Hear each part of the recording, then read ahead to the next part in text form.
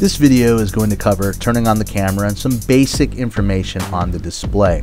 So after you've inserted the battery, remember you're going to insert your memory card. Hopefully you remember how to do that. And don't forget to close the SD card slot door.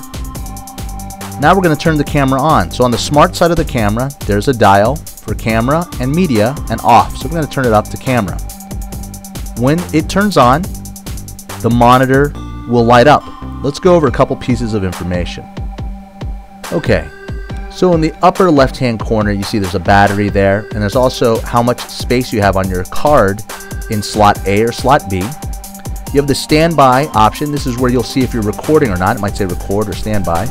If you're recording, this will be running the time code numbers. This tells us your frame rate, 24p, and also the quality of your data that you're recording.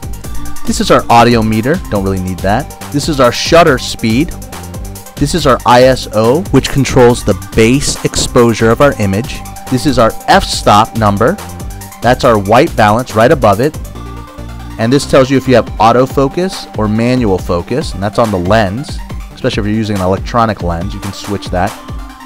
And this number above it tells us our focal length. And again, you really only see this with electronic lenses. We're going to cover all of these elements individually in separate videos.